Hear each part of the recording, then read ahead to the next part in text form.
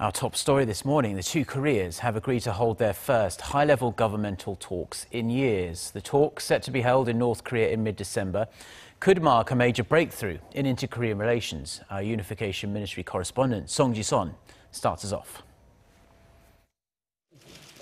A deal struck after 11 hours of negotiations. On December 11th, in just 2 weeks' time, the two Koreas will hold vice ministerial level talks at their joint industrial complex in Kaesong. Further details will be fine-tuned through working level contact at the border village of Panmunjeom, where the talks were held on Thursday. And all outstanding issues between the two Koreas will be discussed to improve inter-Korean relations. Seoul's Unification Ministry said setting the agenda was what took the longest time to arrange. South Korea's top priority is holding regular reunions for war-separated families, but Pyongyang, as widely expected, insisted Seoul resume tours to its Mount Kumgang resort. Seoul halted tours to that area after a South Korean tourist was shot dead by a North Korean soldier in 2008.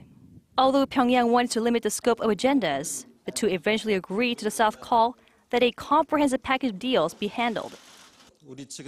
Seoul wanted the governmental talks to function as a channel to discuss a broad range of outstanding issues between the two Koreas. Pyongyang wanted to specify the agenda, but agreed to Seoul's proposal to make the next round of talks inclusive. This means other agendas like North Korea's nuclear issues or easing Seoul's sanctions on Pyongyang could be dealt with at the upcoming inter-Korean talks. Thursday's working-level talks came just 3 months after an agreement was reached at high-level talks in August, although it took 2 months for Pyongyang to respond to Seoul's invitation.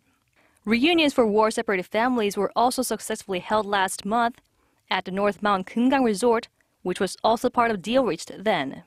As for the rank of officials to attend, the two sides quickly agreed to send vice ministerial-level officials. That was what halted the working-level talks in 2013. North Korea suggested the Mount Kumgang resort, Kaesong Industrial Complex, or the border village of Panmunjeom as the venue for convenience of transfer, while South Korea offered to host the talks in Seoul. The next round of talks following those on December 11th will take place either in Seoul or Pyongyang. Song Ji-son, Arirang News.